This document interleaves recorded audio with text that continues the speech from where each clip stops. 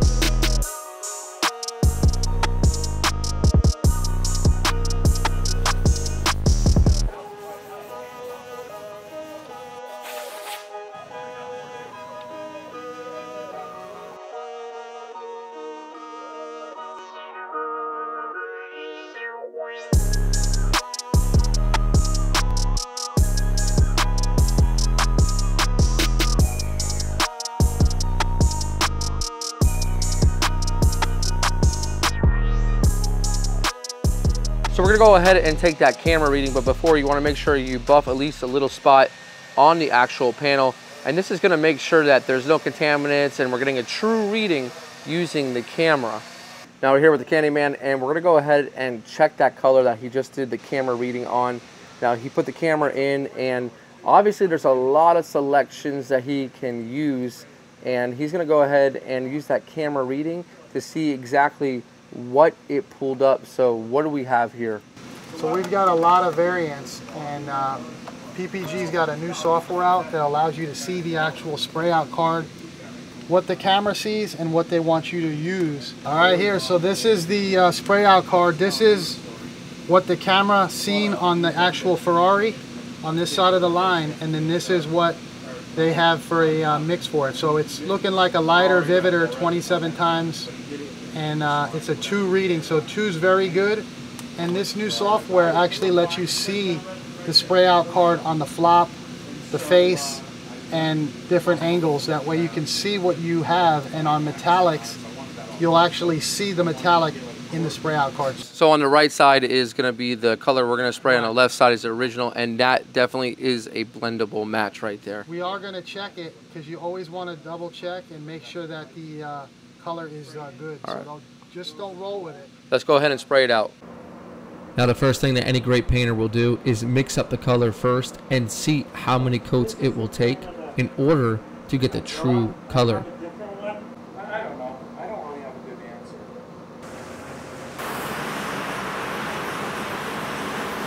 We're going to see if we need to seal into the doors, and now what he did is he put 1 coat on this spray out card. Now if you look at the original, you see how dark it is. That's kind of unheard of to cover that well in just 1 coat. So with this said, there's going to be no need to seal the doors or seal the leading edge of the door, so we don't have any sort of issues. All right, so we're gonna go ahead and start bringing in the parts into the spray booth. Over here we have a pretty big spray booth, pretty much a double bay, so we'll be able to put the parts on one side, and then we'll put the actual vehicle on the other, and we'll be able to paint everything at one time. Once the color is verified, the parts, along with the car, are then finally moved into the paint booth. We're going to back it right in. Back it in?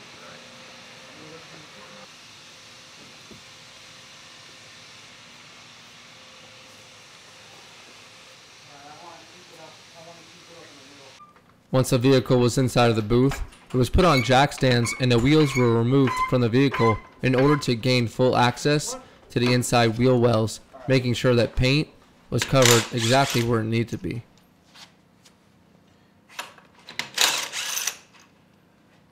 This set of lug bolts is like a... Well, we noticed when we had the wheel off on the other side yesterday, it was like a run. I remember, I think Sam had to send a computer out someplace to have them rebuild it. Yeah, exactly. The Candyman and myself, along with the team, are going to start the masking process. But first, lay out a piece of tape and border the whole area. We'll be using a combination of paper and plastic. We're using paper in those big areas in order to be able to conform it where we need to. We'll go ahead and back mask certain areas where we want the plastic or the tape to stick to. The tape job is one of the most important parts of a clean paint job.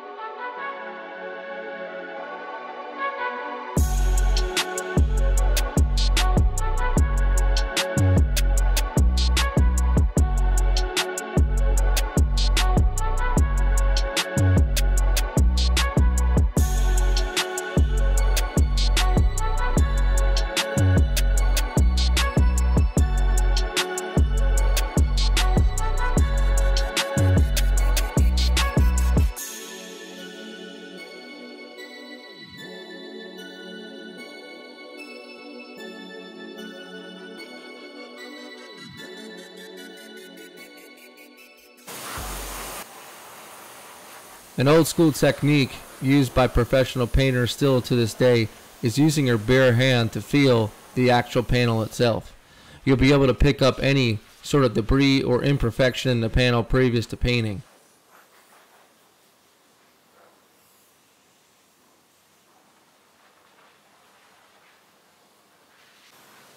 A good painter will always double down and make sure that their edges are nice and clean and nothing sticking out or getting in the way of when the paint lays down. This is your last chance to get it right. Once the panels are all perfected, then it's time to get it clean. They're using PPG products over here at Mitchell Collision, and they'll go ahead and use a 2-rag method, using one rag to wipe on the wax and grease remover, and then another to get it dry. Wiping it until it's completely flashed off the panel is a way to get a nice clean job.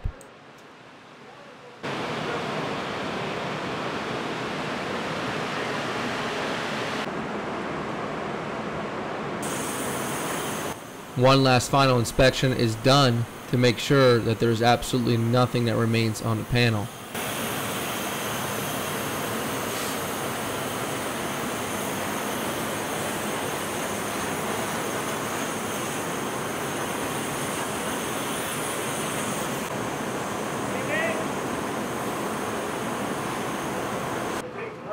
The Candyman is now ready to lay down the sealer coat. He'll go ahead and get this mixed up, and then he'll apply it to the vehicle first.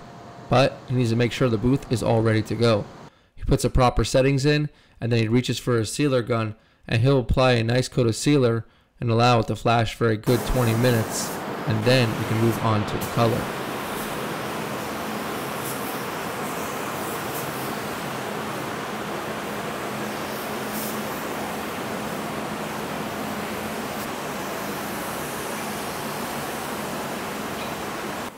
Think of sealer as a primer that does not get sanded. Basically, it's a thinned out primer. It's going to help with your adhesion. It's going to help out with your holdout of the actual products that go on top of it. And it's going to help you get a good coverage of that base coat. By applying your sealer, we know that we can cover this base coat within just a couple coats. And we shouldn't have any issues of hiding.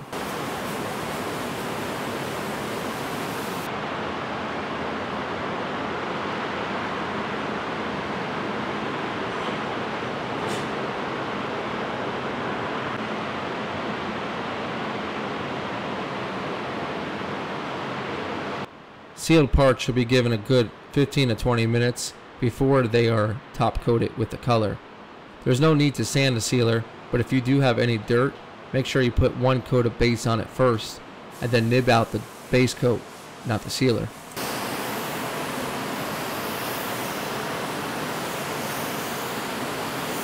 Due to the fantastic coverage when we use the spray out card, there's no need to seal into this door. So now the Candyman is using a blending additive. A blending additive is going to help once again smooth out the edge of that blend of the sealer, and also it's going to give a great foundation for the base coat to lay on top of.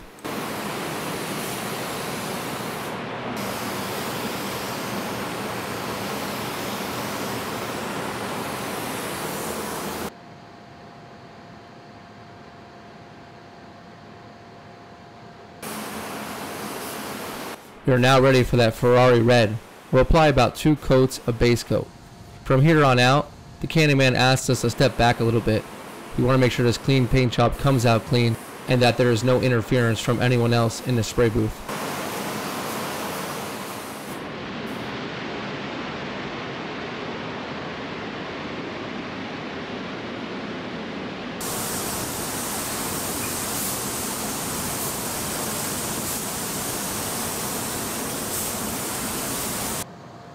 Spraying in a professional booth has its positives. You can use heat, and heat is used to make sure that that base coat is completely cured. We're getting a clear coat mixed up, and if the base coat is not completely cured, trapping solvents in the base coat can mean dieback and pinching, a loss of gloss. So make sure that the base coat, especially a water-based base coat, is completely cured. We're mixing up our clear coat. We'll apply 2 coats of clear coat to the finish. If you want to apply one more, make sure that you wait enough time. Also, the Candyman is making sure we have proper coverage. Turning the lights off and using a sun gun or a light equivalent gun that mimics the sun's rays will show you if you have complete coverage.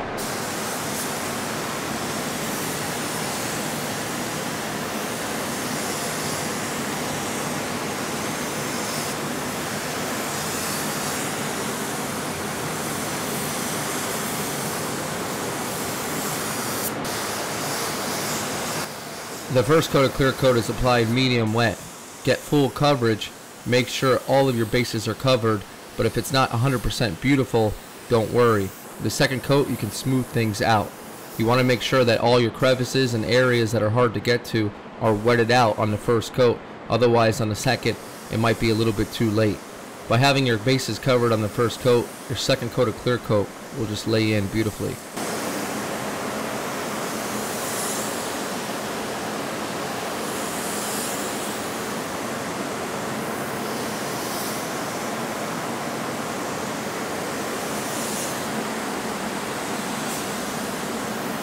Again, without any natural breaking point in the roof panel, you must take your paint all the way to the nearest breaking point within the door jamb.